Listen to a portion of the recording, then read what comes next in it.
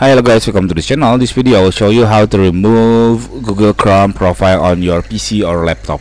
So if you want to remove them because maybe you don't have any you don't have more access to that account, it obviously happen because maybe you resign from your job and then you graduate from your school and so on.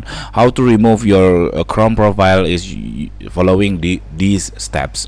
So open your Google Chrome and then click this icon. This is my profile, and then you can click here other profiles, click this gear icon, and then will showing up the window like this, and then find the person you want to delete the profile. For example, I want to delete this person. Just click on this triple dot or more actions and then click delete, and then after that on your desktop it should be the profile is gone. Okay, that's it. It's very simple tutorial. I hope it's helpful for you. If it's it, please subscribe our channel, and then if you have any question, please put in the comment below. Thank you.